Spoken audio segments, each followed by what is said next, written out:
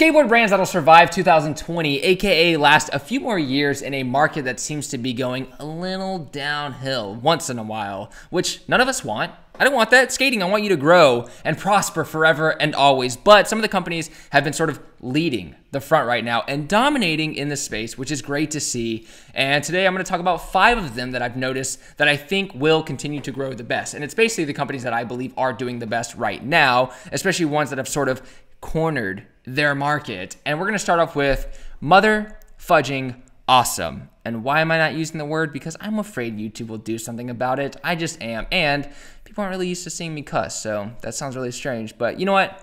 Here it is. Here's the brand, and these are some of the boards they have. And this brand, the best idea for marketing, in my opinion, is that it was started by a guy named Jason Lee.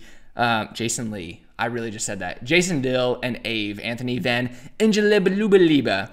And they added a bunch of riders that they knew personally, which happened to be a bunch of kids who are on Supreme, who are the models for Supreme clothing, which is insane. So obviously the longevity of the brand is going to last because Supreme is the only skate shop, the only skate company, I believe, to be worth $1 billion.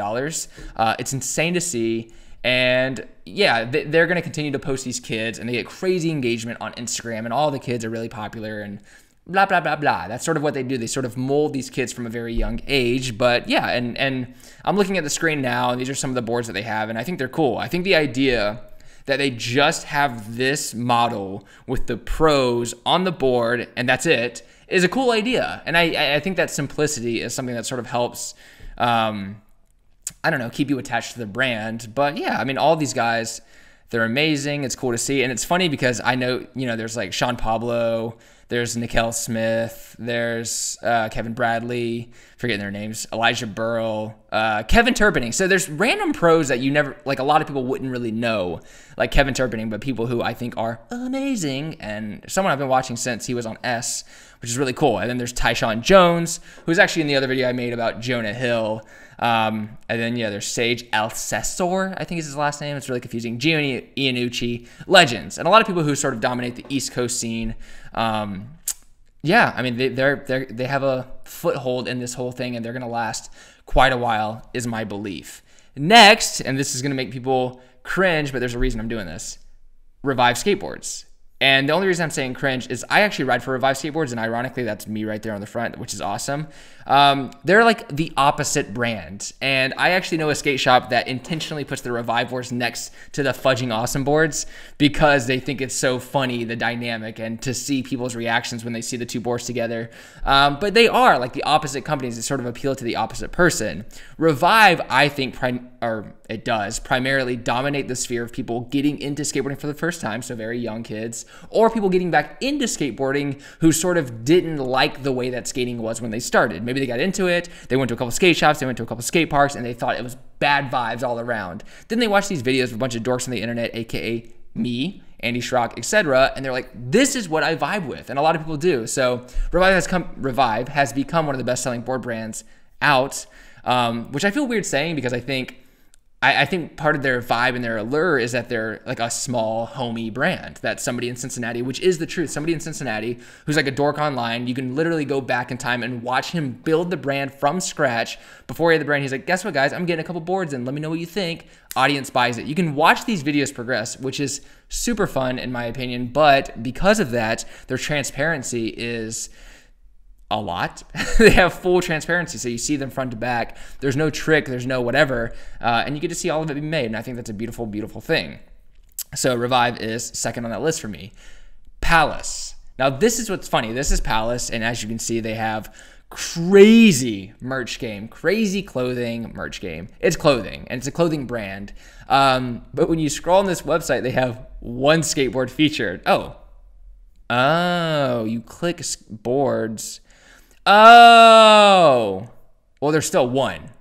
Okay, so I think they have one skateboard for sale on their website, but they are a skateboard brand, and that's where they originated. And a lot of people don't know that because they're very much a hype beast type brand, especially in New York, etc. But this interview right here, if you watch it, it's ASOS meet Palace Skateboards. You have to find it not on YouTube. You have to find it somewhere else.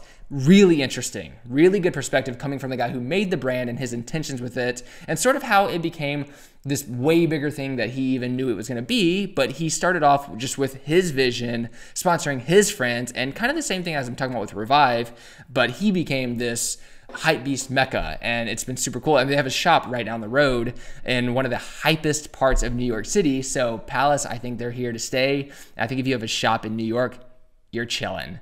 And then from there, we have Welcome Skateboards. Welcome Skateboards came in on complete fire. When I was working at Blue Tile Skate Shop back in the day, we sold every single welcome board we would get in right away. And a lot of skate shops experienced the same thing. And why is that? Well, they're very pure in the sense of, look at all the designs made clearly by the same person, but shaped boards. If you look at all the boards, they're all different shapes. And then right here, you have some popsicle ones. But at the time when they started, popsicle was a weird shape for them, which is the standard shape for a normal skateboard. So everyone was just excited about something different. Skateboarding is this way and this way and this way. Now I can finally make skateboarding my way by buying a Welcome skateboard. And that was the idea at the beginning. It's become so popular that now they sell clothing through Urban Outfitters. Here I am looking through it. There's a Welcome mat. That's funny. But yeah, you can buy Welcome gear at your local Urban Outfitters. And it's cool because, you know, they have Nora, which is a really popular girl skater. And then they have this guy, Ryan Townley, who I was actually really good friends with in New York and California when I first moved there. And we would go filming all the time together. And now he's pro for them, which is super, super amazing to see. And you know what? I'm going to try to keep the volume low so we don't get copyright. But here's an example of what he does.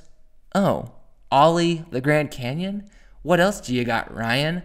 Tray flip. I mean, he's an amazing skateboarder. And this is all filmed on a SD camera, which sometimes drives me crazy because it's a little harder to see sometimes. But I mean, the dude is talent. If you've smelled talent before, you've probably had a hint of what Ryan Townley smells like in real life. Great guy. So for the last brand, and we might actually watch more of this because that was fun to watch, Primitive Skateboards. Primitive Skateboards. And it's weird that I'm sponsored by a company and I'm talking about all these other brands that are doing so well, but I think it's interesting. And I think it's cool for people out there to see sort of what the, I think, best-selling board brands are and the brands that I believe have figured out a market to last. Primitive is definitely there. They have P-Rod. Paul Rodriguez is the guy who started the company, and he is known, I don't know if I just said anything, but he's known as one of the best skaters of all time, period.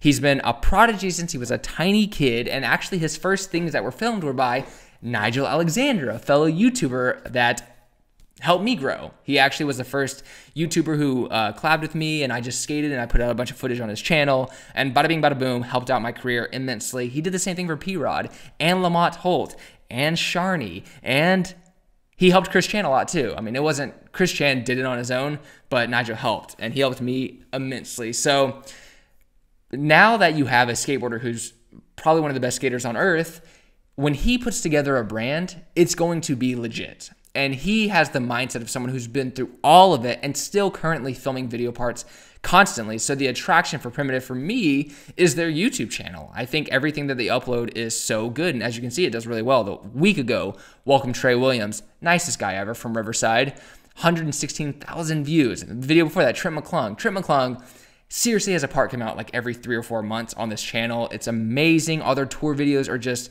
fantastic. It's perfect. Like, their content seems perfect. And a lot of people actually have issue with that.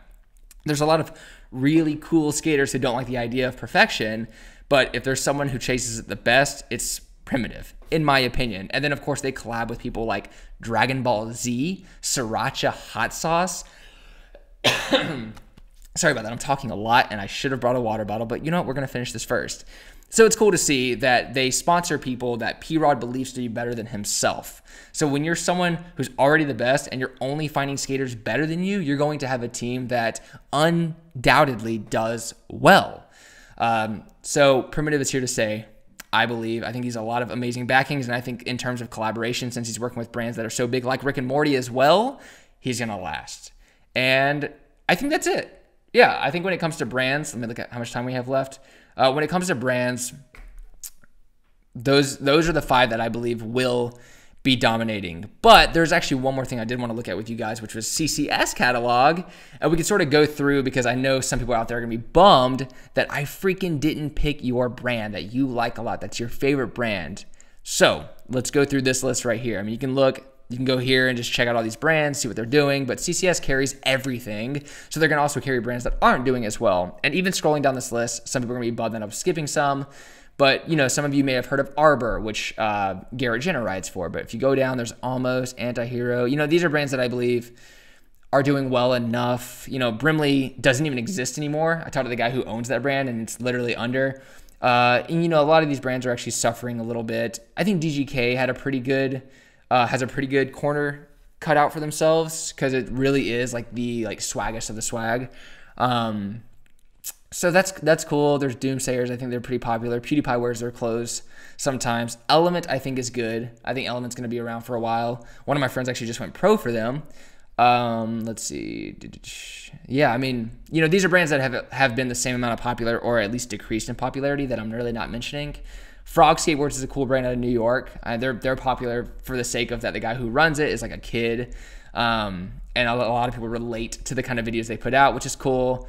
Crooked, I think, is going to be good. Mark Gonzalez, I mean, he's a legend. He does art for Supreme, so he'll be around. Some of these I haven't heard of. Less Than Local, that's random. That's actually my friend's brand named Andrew.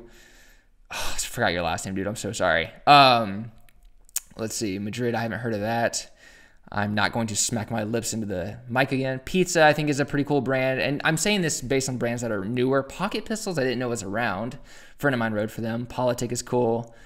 Powell Peralta is doing a lot of cool things right now, especially with their boards that don't break. I think that's a good marketing idea. Rip and Dip, I mean, I don't think they consider themselves a board brand at all. I think they just make boards. And then, there's some brands. Skate Mafia, I think is good. I think if they put out content the way they used to, they would be fine, because they, in my opinion, are they're one of my favorite companies ever in history, but trying not to be super biased. And think about the longevity of their brand, but I love what they do. I think they're so fun, and just brands who put out the most content to me are the people that I appreciate the most. And when you think of someone like, Revive, we probably put out some of the most content, because there's 8 people on the brand who have YouTube channels with more than 100,000 subscribers, and that's just what we do. And we happen to become friends that way, and that's how the team sort of kind of got started. Weekend, I think, is great. I think Weekend is going to be in the market for a while, and I appreciate their faces and what they do. And that's it. So I want to know your opinion. What's your favorite brand, and what brand do you think will sort of survive? And if there's a brand I didn't mention, definitely let me know down below. And yeah, this is a raw video straight up beginning to end, because I am so sick of YouTube not being transparent. So I don't want to fake anything with you guys. I want you guys to be able to listen and hear everything that I'm saying, thinking, lips smacking, and yeah, and I appreciate your faces. Also, these hats will be coming out soon. The shirt is out, Progress Daily. If you want to check out the store, you can look in the link in the description down below. Got a lot of shirts for sales, and we're sort of, we're going to be adding a lot of merch in the upcoming couple of weeks. I mean, a lot. So stay tuned, and I appreciate your support. And if you enjoy this, let me know down below. Can't wait to see your faces for the next video. You can tune in tomorrow. There's another video. Guys, I love you so much. Progress Daily, and keep killing it.